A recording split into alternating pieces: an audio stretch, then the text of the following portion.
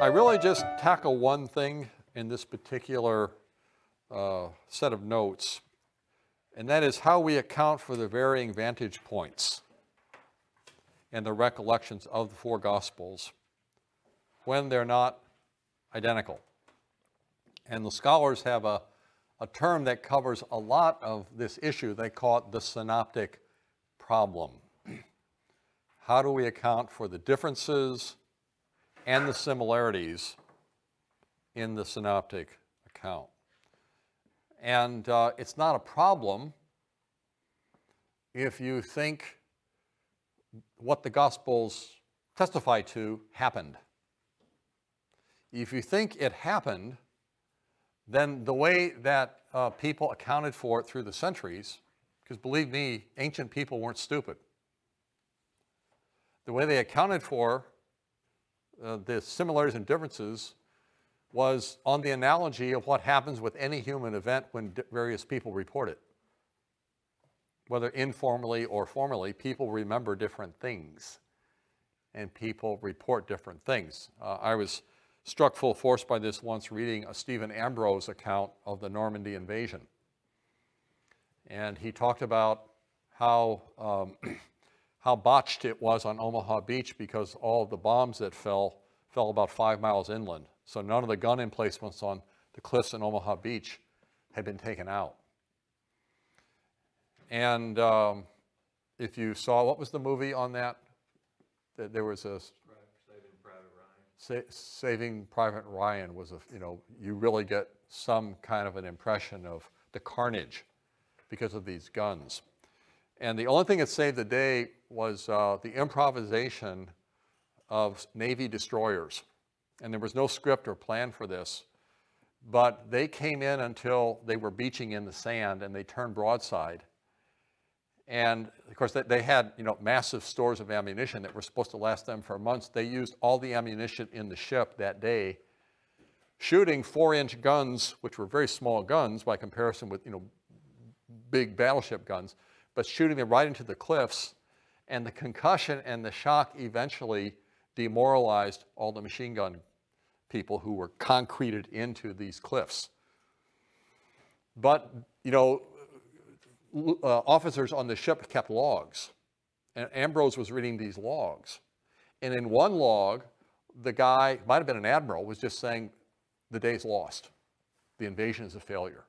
We didn't plan for this. This isn't going to work.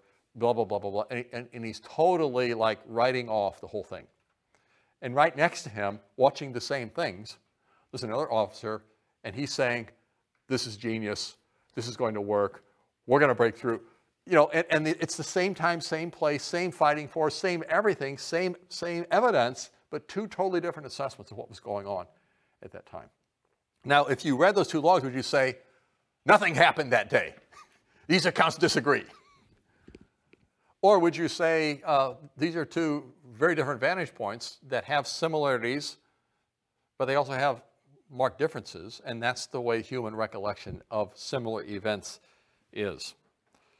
So John Wenham, who's now with the Lord, was a great English scholar, a New Testament scholar, a gospel scholar, and he did the service of putting his university level, Oxford University learning to the service of trying to account for the differences in the resurrection accounts. And he wrote up a book. It's written at a popular level, so I'm sure you could get it, you go on Amazon, probably get it for $5 or something. Easter Enigma, do the resurrection accounts contradict one another? And you can read these paragraphs for yourself, and he talks about the approach of, you could say, critics, and how they insist on a reading that makes it impossible to see the Gospels as complementing each other. In other words, they force them to contradict each other because of the way they say you have to read them. And he says, well, let's read them in a different way.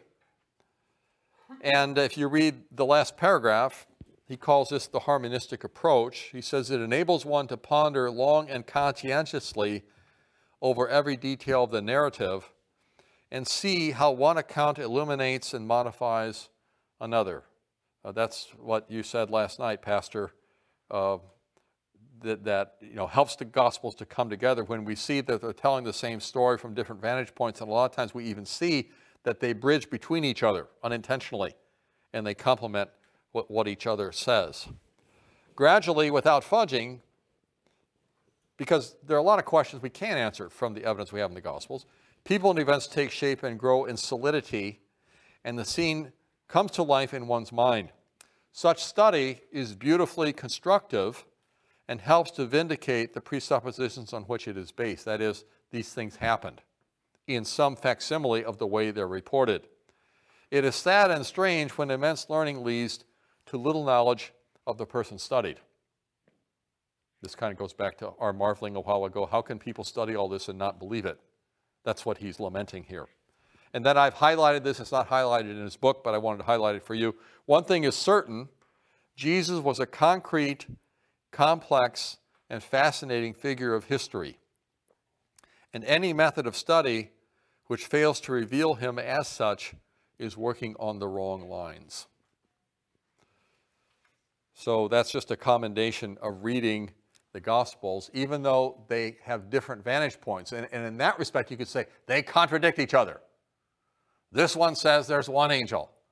This one says there's two angels. This one says there's one blind man begging. This one says there's two blind men begging. You get these kinds of discrepancies, and that's what his book is about. How do we handle these discrepancies when it comes to, the 38% of Mark, that's the Passion narrative, and culminating in Easter. So I highly recommend this book just because I think it's a very meticulous method. He's not gonna come up with shoddy answers or avoid problems, but I think he does a very good job of modeling a very observant and learned and reverent approach to things that we all do well to know more about. Now, how about Jesus' divinity, moving us closer to our actual time relative to our schedule? John is the ego gospel in Revelation 4. As I said before, John most explicitly, most repeatedly stresses Jesus' divinity. And in the history of scholarship, beginning in the 19th century in Germany, because Mark is the shortest and for other reasons, Mark was said to be a gospel that really downplays Jesus' divinity. And it was the favorite gospel of what came to be called in Germany the liberal movement, because they felt they could read John. They could not read John without being hit in the face all the time by claims of Jesus' divinity. But they felt they could read Mark and they could see it just as sort of a human testimony to an ethical teacher and not to some Son of God come from heaven. However, when you read Mark, you are confronted first with Mark 1 through 15, John the Baptist's testimony, and that harks back to Malachi 4, and I would like to look at Malachi 4, just to remind us. This is a prophetic proclamation. The day is coming. It will burn like a furnace. All the arrogant and every evildoer will be stubble, and the day that is coming will set them on fire, says the Lord Almighty. Not a root or branch will be left to them.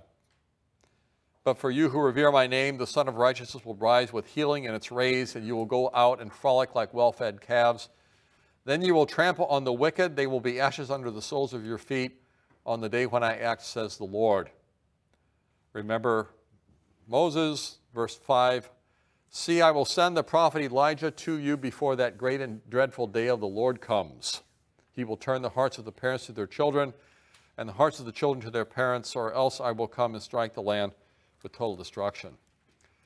This helps explain the intense curiosity of the people about John the Baptist and also the authorities in Jerusalem about John the Baptist, because they all knew there was this prophecy that before the great and terrible day of the Lord, Elijah was going to reappear. And some thought that meant a reincarnated Elijah, and others thought, no, it will be somebody Elijah-like. And when you study the Gospels, remember when Jesus said, "Whom do men say that I am?" They said, well, some say Elijah. Because he was proclaiming the kingdom of God. And he was proclaiming the day of the Lord. And, you know, that's saying the end of the world is at hand and everybody's going to be judged. I mean, everybody should be interested in that, and they were. John the Baptist says this day has arrived, and Mark's gospel says he's preparing the way of the Lord, referring to Jesus. In other words, in Malachi, the Lord is Yahweh. The Lord is God, the Creator God, the God of Israel. He's not Jesus because Malachi doesn't know about Jesus. But John the Baptist comes preparing the way for Jesus, who's also Yahweh. You can't separate the two.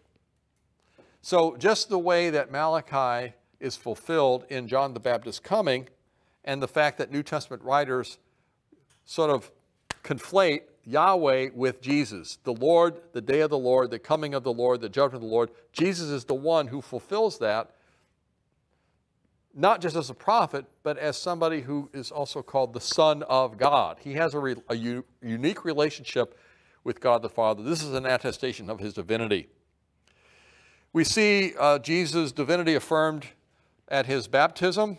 This is my Son in whom I am well pleased. And the commission that he receives there. Jesus' authority over evil.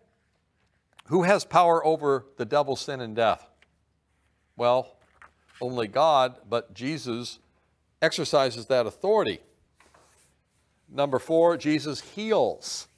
Jesus forgives sins. And they even say, who can forgive sins? But God alone. Jesus forgives sins. Who instituted the Sabbath? Well, God did. God himself rested on the seventh day. He made a provision for his people Israel to rest on the seventh day. And that was one of the pillars of Judaism at the time of Jesus. Sabbath and the Sabbath observances. And of course, they had made a lot of regulations to help people to honor the Sabbath.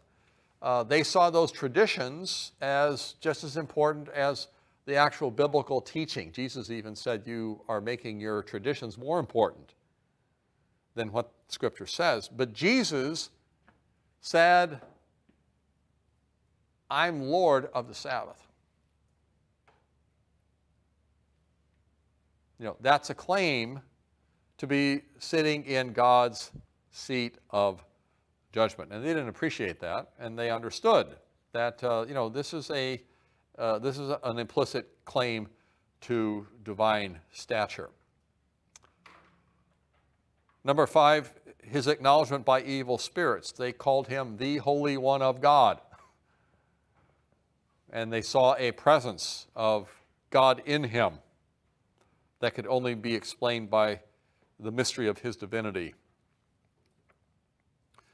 Number 6, Jesus' power to raise the dead, which he exercised. Number 7, his preeminence over nature. When Jesus stills the storm, you can't help, if you're a student of the Old Testament, but think of Psalm 107. And if you go in Psalm 107 down to verse 23, you see why in some of the gospel accounts, when Jesus stills the storm, there are a couple of responses. One is they rejoice, and I think it's because they're not dead. It's like the miracle on the Hudson. But in another account, I think Matthew's account, they're terrified. After the sea is calm, it says they're terrified and say, who is this? That even the wind and the waves, wind and the sea, obey him. Well, in the psalm, it describes people going out on the sea in ships. And this is Psalm 107:24. They saw the works of the Lord, his wonderful deeds in the deep. He spoke and stirred up a tempest that lifted high the waves. They mounted up to the heavens and went down to the depths. In their peril, their courage melted away. Imagine being on a little boat with the sea going up and down. They reeled and staggered like drunkards. They were at their wits' end. Then they cried out to the Lord in their trouble. Remember, the disciples cry out to Jesus, "Save us, Lord, don't you care? We're about to die." He brought them out of their distress. He stilled the storm to a whisper. The waves of the sea were hushed. They were glad when it grew calm, and he guided them to their desired haven. And so forth. No Jew could fail to see the similarity between this account of God and his power over the wind and the waves and what had just happened to them in this boat. And you got to remember, in Deuteronomy 4, there's a very clear prohibition. It's in connection with you shall not make for yourselves any idol. There's a very clear prohibition of conceiving of God, making a God out of any human figure, male or female. This is one of the ways that I've got a book on, I think, 7 Christologies written by a Jewish rabbi, and this is the point at which he attacks historic Christian understanding of Jesus. He says it's obvious that this is, a blasphemous, the Trinity or Jesus' divinity. It's a blasphemous conception because Moses forbids viewing God in the form of a human being.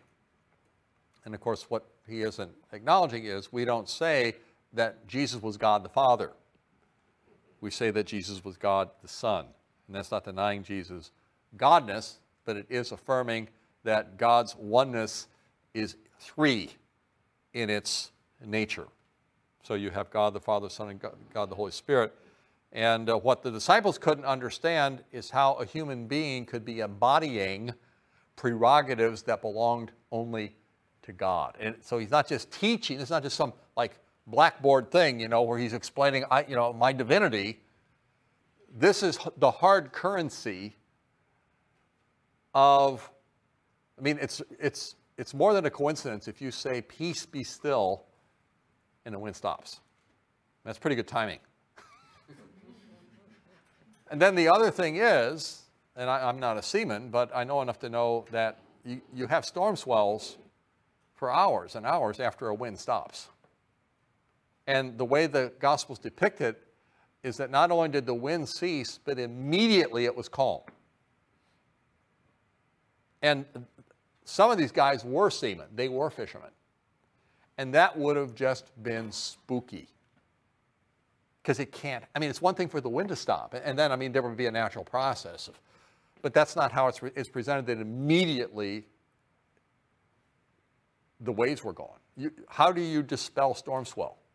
There's millions of tons of water sloshing around, and all of a sudden, it's not doing that anymore. So I'm cherry picking Mark's gospel here and just pointing out some of the clues to Jesus' identity that make it as inescapable that he came as the Son of God as in John's gospel, where it says, "In the beginning was the Word, and the Word was with God, and the Word was God. And the Word became flesh and dwelt among us." Jesus is the Word. Jesus was with God in the beginning. That's blatant. But this is no less blatant. This is no less blatant if you know Yahweh as he's presented in the Psalms. Number 8, Jesus teaching about the Lord, whom David acknowledged. Let's look at that one, Mark chapter 12.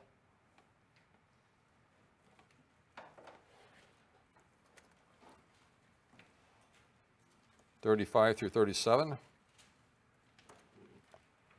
While Jesus was teaching in the temple courts, he asked, "Why do the teachers of the law say that the Messiah is the son of David?" David himself, speaking by the Holy Spirit, declared, "The Lord said to my Lord, 'Sit at my right hand until I put your enemies under your feet.'" David calls him Lord. How can he be his son? How can he be both things? And the crowd listened to him with delight because he was proposing questions that the doctors of the law couldn't answer. But the answer here is that Jesus, in his oneness with the Father, is both the God whom David recognized but the Messiah figure who was God, who came to deliver world redemption, and who came as a descendant of the house of David. So he was the son of David according to the flesh, but he was divine as to his eternal identity and his heavenly origin. And then number 9, Jesus' attestation under oath. Now for background here, we have to remind ourselves of this eerie scene in the book of Daniel where God is on his throne and Daniel has a vision. He says, "In my vision at night I looked, and there was before me one like a son of man coming with the clouds of heaven.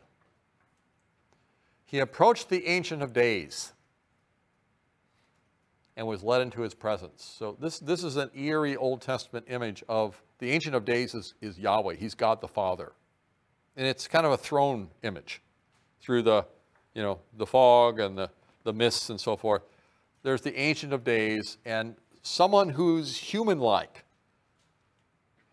He's led into his presence, and this human-like Son of Man was given authority, glory, and sovereign power. All nations and peoples of every language worshipped him. His dominion is an everlasting dominion that will not pass away, and his kingdom is one that will never be destroyed. That resonates with promises made to the household of David. But remember especially this coming with the clouds of heaven. Son of Man coming with the clouds of heaven. Now Jesus preached about a coming Son of Man. And that was an ambiguous reference because a lot of his preaching would have been done in Aramaic, and the Son of Man in Aramaic just meant a person. So there were times when he talked about the Son of Man that people wouldn't have thought he was talking about himself. He's just talking about somebody in general, or maybe some other person, not himself. And then Ezekiel, especially, gets called Son of Man a lot by God. And so Son of Man could also designate somebody with a special authority from God. But then there is the possibility, which would have been blasphemous, the possibility of someone being the Danielic Son of Man. The Son of Man presented in Daniel. And Jesus is on trial, and they keep making charges, and basically he lets them rave on. But in Mark 14:61, where it says he remained silent and gave no answer, again the high priest asked him, "Are you the Messiah, the Son of the Blessed One?" And in Mark 14:62, Jesus says, "I am. And you will see the Son of Man sitting at the right hand of the Mighty One and coming on the clouds of heaven." That can only mean that in Jesus' self-understanding and his confession to the priest, he is the Danielic Son of Man. And you can't get really a more blatant affirmation of divinity on the part of somebody than that. And I think the next verse, let's look at the next verse. The right response is to tear your robe. The high priest tore his clothes. Why do we need any more witnesses? This guy is a false prophet. This guy is an imposter. Look, it's Jesus, some guy from Galilee, some guy from Nazareth. He's running around claiming to be the Son of Man in Daniel. We got to put a stop to this. So I think we've probably covered enough for this session, and I hope you're convinced that Mark's gospel presents a divine Jesus, so that when we do get to Mark chapter 10 and the beginning of that last week of Jesus' life, it's not just a great prophet that's going to the cross. in the mystery of God's promise and God's working, it's God himself, Emmanuel, God with us, who interacts and continues to teach and eventually lays down his life for the sheep.